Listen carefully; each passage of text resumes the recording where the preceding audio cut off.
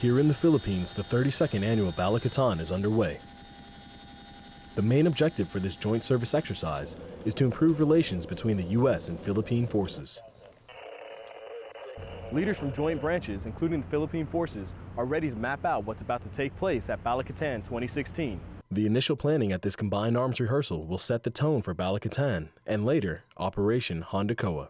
It was really a three-phase operation. The first phase in the planning phase, and that really transitioned through us understanding the enemy objective and how we would have to project down to an ISB, an initial staging base. So as we move down here, utilizing three different methods, both C-130s from the Philippine Army as well as the U.S. Air Force, and then U.S. Aviation to lift us down here.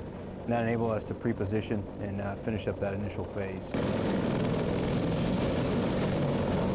So I've been on active duty in the United States Army for almost 28 years. And one of the things that's certainly true in our history as a nation is that when we fight together with partners. It's just a great opportunity to continue to build new friendships, in this case with our Philippine partners, and to teach young soldiers and other teammates that these kinds of bilateral exercises are critical to our strategy here in the Pacific.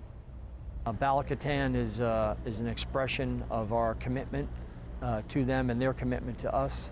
And again, our forces being able to come together, build relationships at the very tactical level, from individual soldiers to commanders and command sergeant majors, and be able to rehearse, train together, and get to know one another's true capabilities is invaluable for our forces to be able to operate across the Pacific.